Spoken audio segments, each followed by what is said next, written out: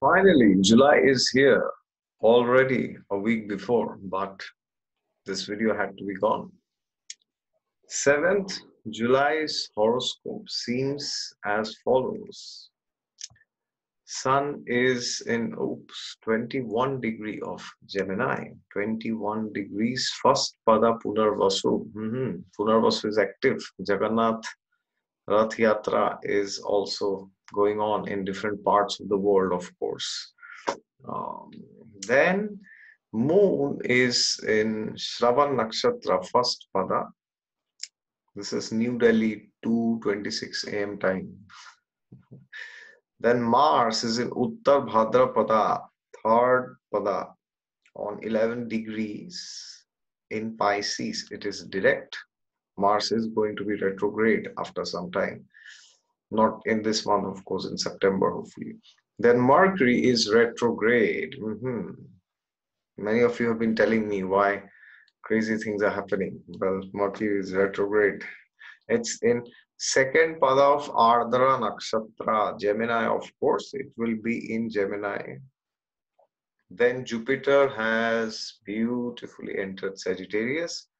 Uttarashada, first pada, 29 degrees.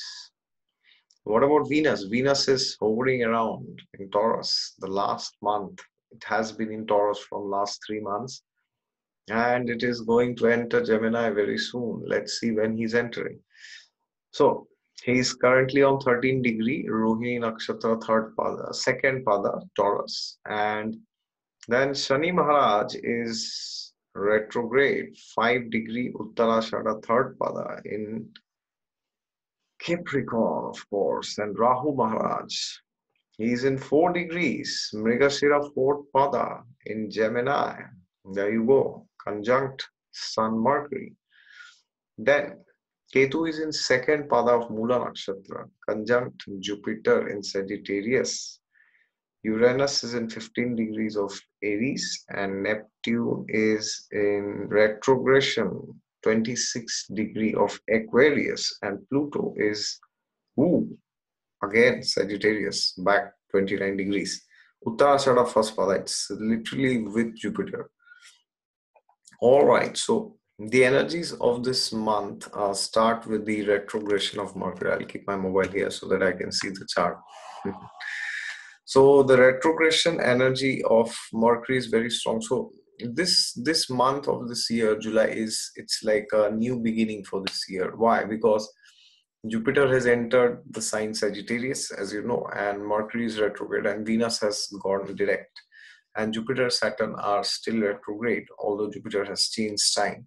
So therefore, this month, this Gemini energy is very prominent. Why do I say? Because we just had an eclipse on 5th July, right?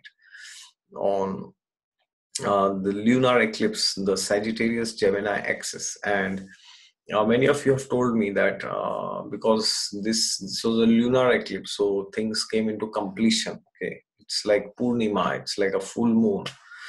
So therefore, many of you have already told me that there were so many things which you had planned to do depending on your dashas or universe had thrown to you and you succeeded in doing, and some of you told me that you failed and you understood you are not supposed to be there. So be happy if you failed when there was an eclipse, because Rahu Ketu, see, you have to understand what Rahu Ketu is.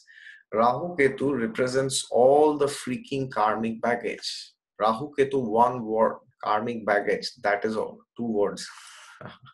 Or one word, karma. All the things, everything is under Rahu Ketu. All the planets, they are under Rahu Ketu. All the planets, they are under means, I don't mean to say they are like Kal Sarp Yoga here or there. I don't mean to say that, but all the planets are functioning because of Rahu and Ketu. Why? Because you have material desire. You have, I have, everybody has. That is why they represent karma. They represent karmic backlog. And most of the time, so whenever people think, oh, this is a very karmic planet, what does it mean, karmic planet? So karmic planet means a planet which gives you suffering. That is how people think, which is not wrong in one sense, because if you see, most of the times most of the times, if you get up in the morning and you see, most of the things that you do end up giving you suffering, right? If you see, the amount of things that can give you suffering in this world and the amount of things which can give you happiness in this world, I mean, just try to put it in a basket, two baskets, and then you will see the numbers. Most of the things are there in this world to give us suffering, and there are very few things which actually make us happy. And when I say happy, I don't mean to say that they don't make us happy materially. Yes, materially there are many things which make us happy or pleasurable, I would say. But I'm talking at a deeper level. There are very few things, especially recently I was reading an article that in US that conducted a study where why I'm speaking of this, because Gemini is very prominent this month, all right? So this month this eclipse has happened and certain things have worked, certain things have not worked. So this is a very good time to reflect on ourselves. So there was this study where they had done a lot of research on people passing out from all the premier Ivy League colleges, like Stanford, Oxford, MIT, and all these colleges. People who passed out 30 years, 40 years, 50 years, 60 years, 20 years back, and now currently where they are. So they found in that in this research that currently where these people are, and they compared it to who they were when they were in these colleges. Okay, so then now they took this consensus. Okay, you were this that time, now you are this. Okay, they saw in different companies, many of them are CEOs, or many of them are having their own companies, many of them are into investment and all these things. So but they realized that there was one common criteria among these people who are happy currently. Okay, what is that common criteria which they found out? It was not their educational knowledge when they were in these big colleges. It is not even the money which they have earned in the last 50 years or 20 years, 30 years, 40 years. It is not even the level of name and fame which they have earned. What is that which has made them actually happy was that those people now at this current stage who are happy, they have had sustained relationships actually. Okay, not only husband or wife, but stable family, or like good communication skills within relationships. So therefore it is said that if you want to be happy in the long run, you must have good relationships with people. So if you think that if you do not have if you don't have good relationships with people, and you'll always be happy, then you are an illusion, because you will be miserable, because humans are social creatures nowadays. There's this stupidity of fake independence. Everybody pretends to be very strong. Fake. It's all fake Rahu type, stupid fake independence. They're sitting and watching Netflix, and they keep searching, how to get rid of loneliness. People are committing suicides, they are dying. And then they will share posts on Instagram about independence, how strong independence makes you. It's all crappy garbage, all right? These people will have miserable ends, actually. So, therefore, don't be dependent on people. Don't be independent also. Be interdependent. That's the difference. See, dependence will make you weak. You are dependent on people. You are wanting support from people. That will make you weak. Sometimes you might be dependent on somebody. That's different. Okay. If your health is not good, then you are dependent on people. But most of the time, or you can be independent. Independence can make you very hard-hearted. You may have a fake sense of illusion that you are like God. You can do anything actually, which is fake actually, because as soon as difficult time comes, you fall back actually. That is why addictions are increasing. People are becoming more and more unhappy these days because of independence. But there is something higher than independence also. So dependence is level 0. Okay. Sorry, not 0, it's a -1. Okay, dependence. Then there is level 0, which is independence. Then the next level is interdependence. What is interdependence? Interdependence is the energy of Sagittarius actually, and most of the planets are in this Gemini Sagittarius axis this month. So this is a very good month to focus on interdependence, I would say, because Gemini is the sign of communication, but it is when it is harmonious with Sagittarius, then it is that kind of communication which fosters interdependence. So interdependence means I am good at something, you are good at something, but let's join and do it together. That is what is interdependence. And interdependence is the only thing which gives you happiness, because in astrology, interdependence is represented by the natural benefics. All right. uh, Independence and dependence both are represented by natural malefics, so they do not give you happiness. Okay, no amount of dependence or independence will make you happy. There's only one thing which makes you happy, that is interdependence. Yes, many people will disagree, they will blast, they will get angry, they will fire, they will say we will unsubscribe from your channel, but that's a fact. Because if this was not true, then everybody would be living alone in their rooms, and these people who are living like this, they are the most miserable people I know. And I'm not talking of materialistic people here. I know many people, not many, I would say. I know some people who are connected to some spiritual communities and organizations. Even they are victims of this independence mindset. They think, why do we need communities? We can just sit in a room and just do mantras. Well, you can do for some time. Come and tell me after 10 years. All right, because the material nature, the materialistic society is every moment trying to pull you down, right? So therefore, even if you want to improve your health, then you need other people, because non need doesn't mean that if you stay with 10 healthy people you will automatically become healthy. No, because you have to change the environment. If you want to change your life, you have to change your habits, and to change your habits, it is very crucial that you change your environment.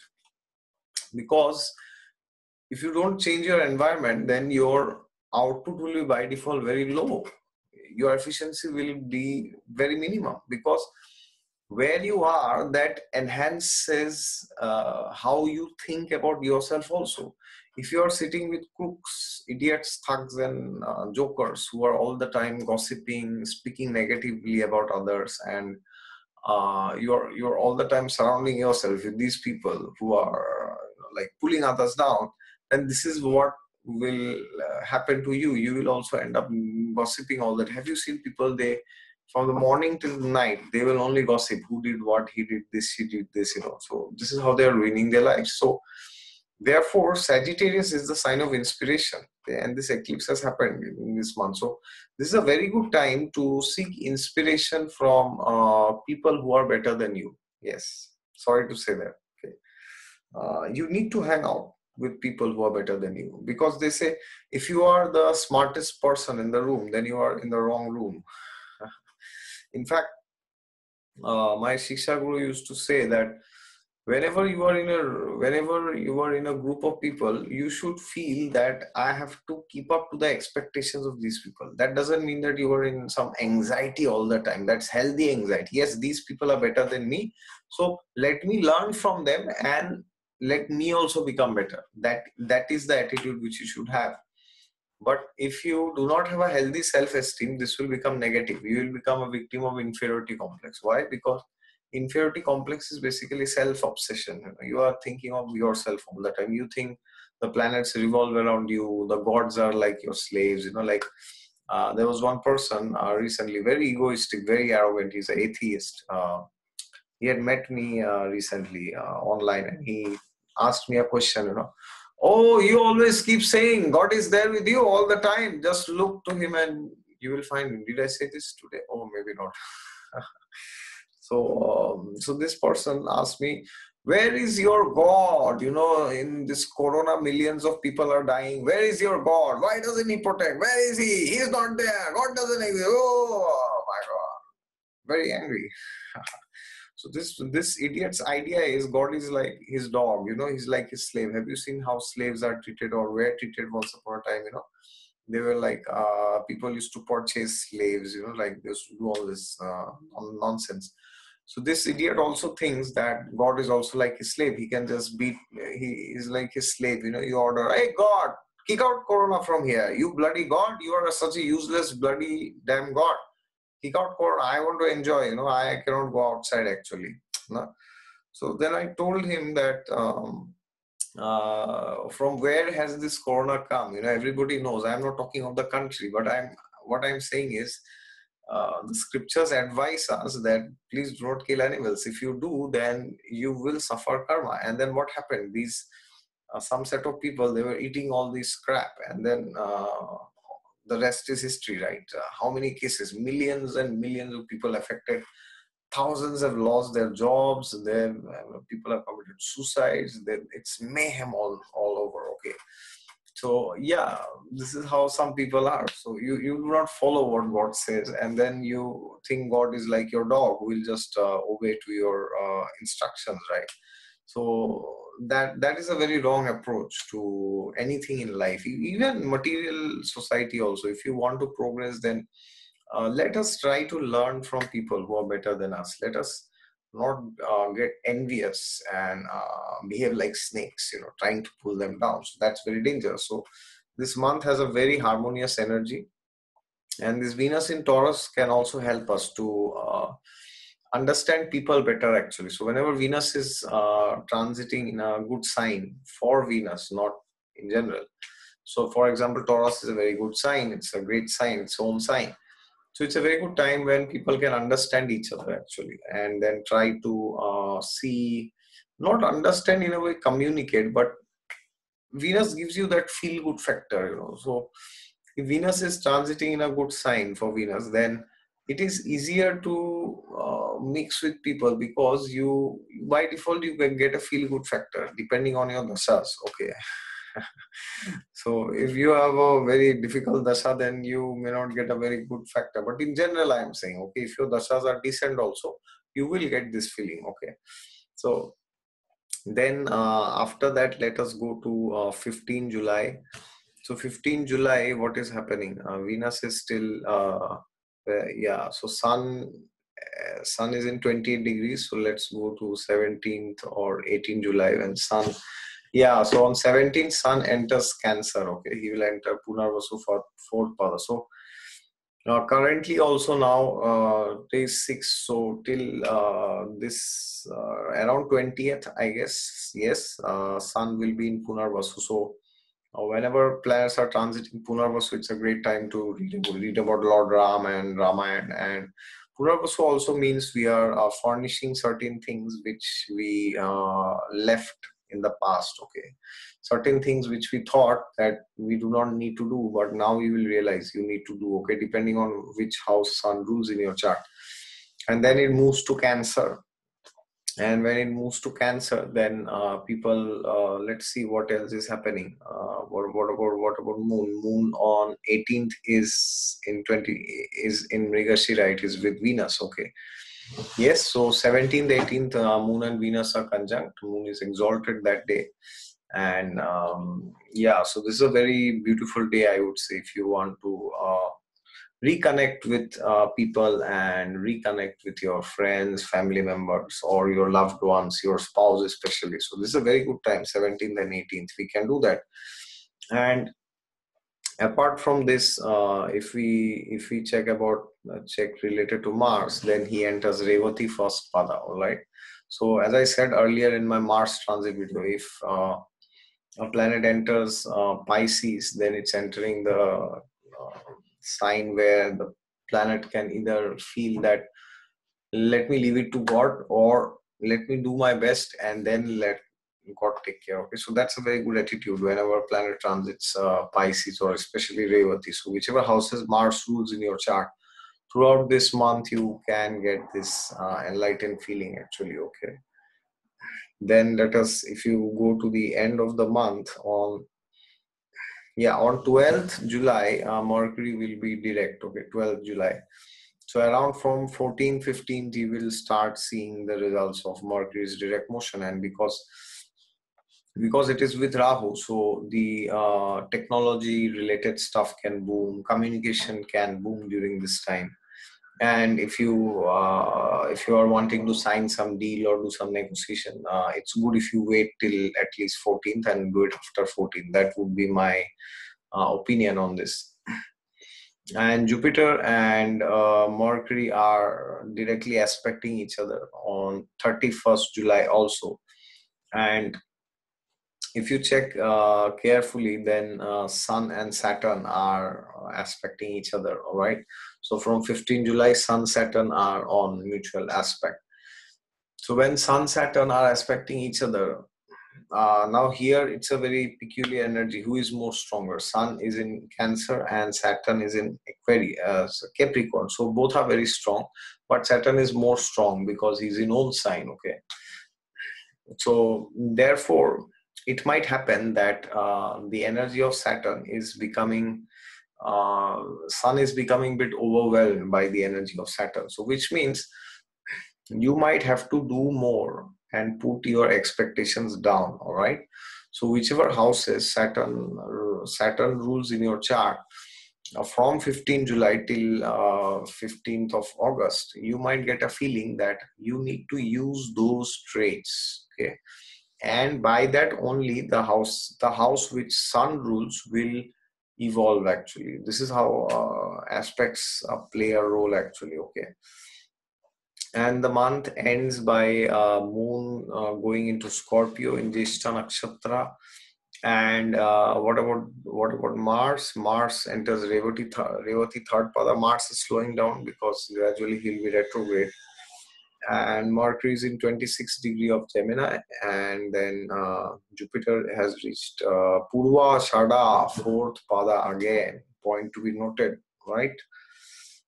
I'll make a video on this. And Venus is in 29 degrees, and if I check for 1st August, then I'm very sure Venus would have entered Gemini, and there you go.